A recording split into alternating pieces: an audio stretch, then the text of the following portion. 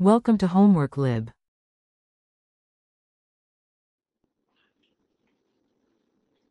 Complete the drawing to depict the expected major organic product that results from the following reaction. So, sodium cyanide, it replaces sodium bromide, that's substitution.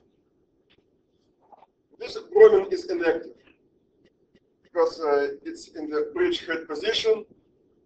It cannot go by SN2 because there is no space to attack from the back, and it cannot react by SN1 because the cation cannot be planar because it's again in the bridgehead position. So this bromine will be substituted by the SN2 mechanism, and configuration will be inverted. So the product would be